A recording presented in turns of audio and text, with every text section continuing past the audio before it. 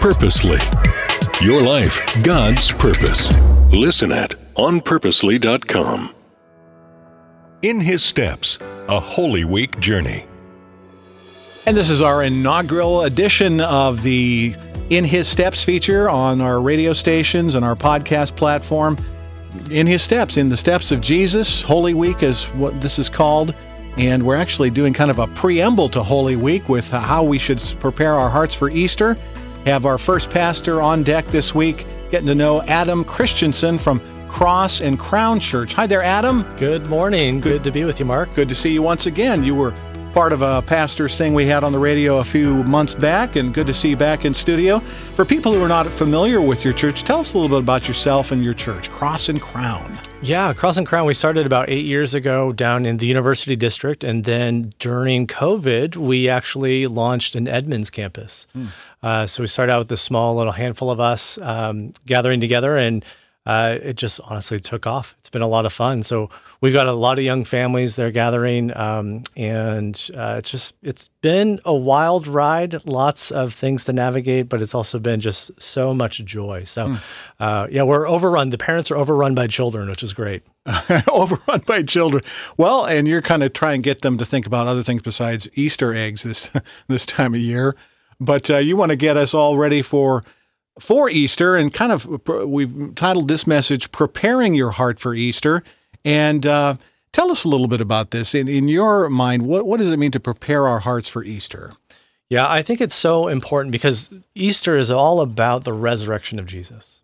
And that is actually why we gather each week, is to be able to celebrate that, right? It's God's declaration of His power over sin and death through the raised life of Jesus. And so for us to be able to think about this with a sense of preparation, I think it's going to be necessary for us to kind of first lean into this idea of why the resurrection. Why is that important? And is it important, right? What does Scripture tell us about this?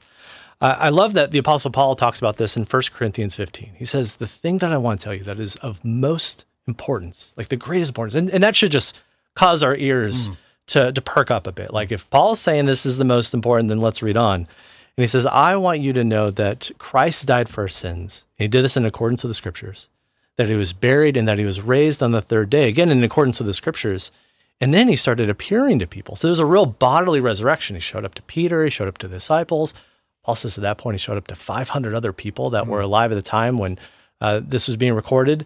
Appeared to Jesus' own half-brother, James. I mean, just the resurrection was a real thing. And so God's declaration over sin and death is what Paul is saying is the most important thing that we can understand, because what it does is it points to God's promises, His power, and His character, like that we can trust Him when He says, I will send one that will save you, that He did it, and that He demonstrates His power and His might through the resurrection of Jesus. Well, as we come into this Easter Holy Week, it's preceded by what's known as Lent. And does that figure into preparing our hearts for Easter, or in your opinion, is the whole Lenten season kind of a different part? No, I think there's a part of it too, because much of the aspect of Lent is being able to recognize some of the extra things that we've distracted ourselves with in life. And so to be able to have a calm or a quiet, to be able to hear from God, to be able to experience, and that sense of going without, I think is often it's a really helpful exercise for us to be able to experience God's presence. I mean, He's present with us.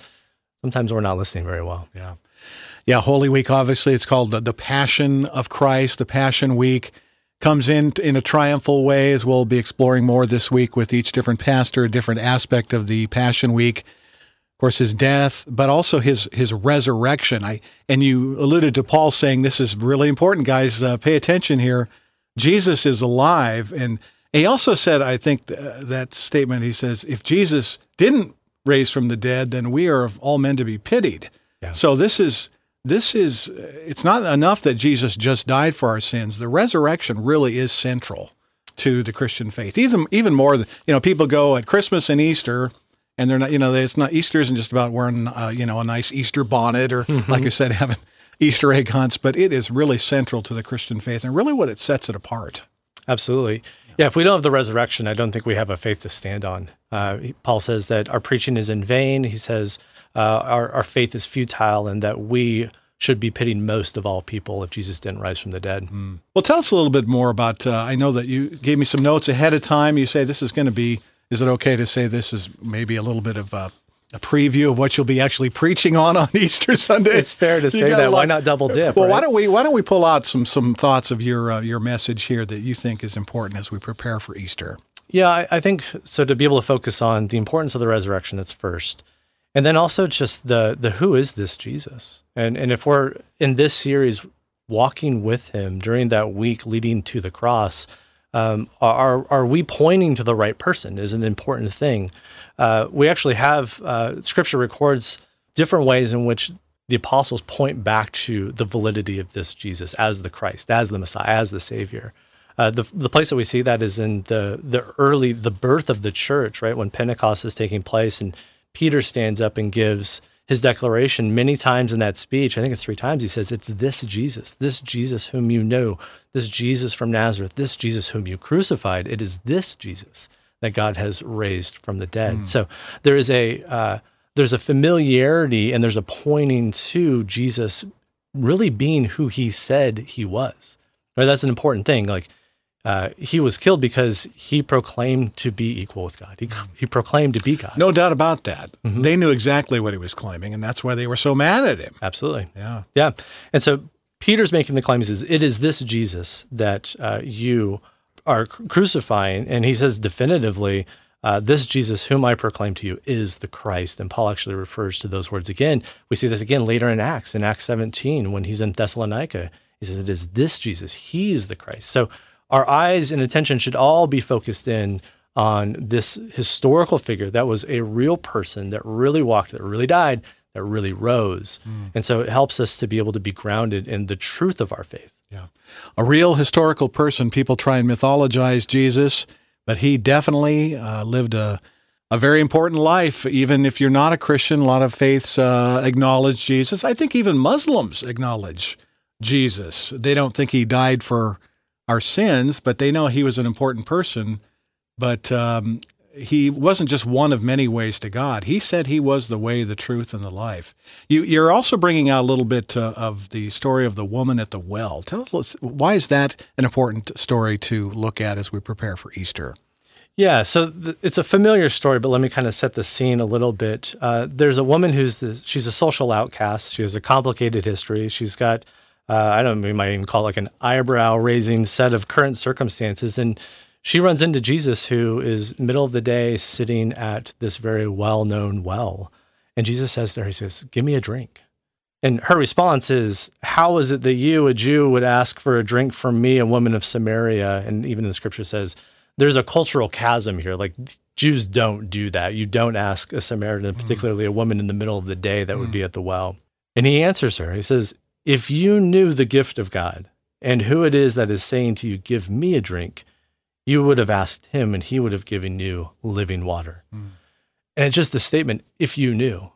Paul actually, as he's talking to the Greeks in Athens, he's dealing with the philosophers there in Acts 17, he says, the time of ignorance is past because we now know. So if we're talking about a historical figure, we're talking about a real resurrection, going back to this story that we can relate to our own lives where Jesus is having this conversation with this woman at the well. If you knew who it was that was asking you for a drink, you would in turn ask him for a drink. And it wouldn't just be a drink that would satisfy in the moment. What he would offer would be living water.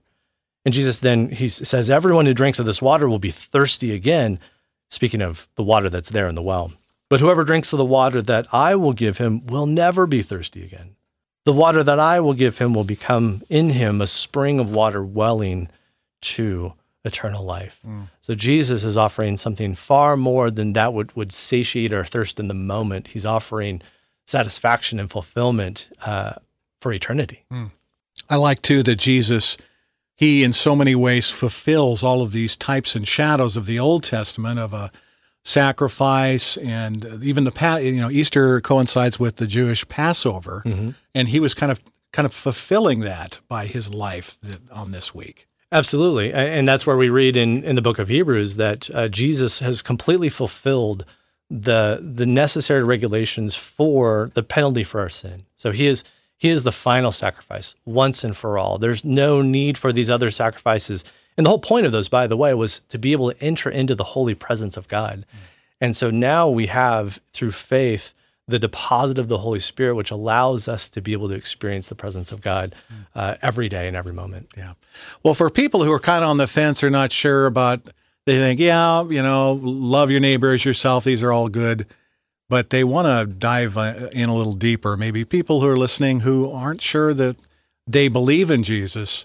In your final few minutes here, tell us why they should consider Jesus, why they should, kind of both for the person who's a skeptic maybe, but also for us who want to maybe go deeper in our faith. Yeah, let's kind of turn again to that story of the woman at the well. I mean, here's Jesus is having an interaction with a social outcast, having an interaction with a person who is dealing with her sin and her shame, and yet he approaches her and he has this very loving interaction with her. But we're the woman in this place, right? We're the woman in the well, and we draw from these wells of things in our life, things of like self-sufficiency, or we draw from the well of shame, and we draw from the well of pain, or even just lessened expectations. And what it does is that water doesn't satisfy us. The things of this life, the things that we pursue, they don't satisfy. It's still and stagnant ponds that we draw from. And so Jesus is offering eternal life. He's offering eternal satisfaction. And we often think that God is asking much of us. And I think that it's true and it's not true. And what I mean by that is Jesus doesn't require anything of us except to come to him. He doesn't demand anything of us, but what he does ask of us is everything.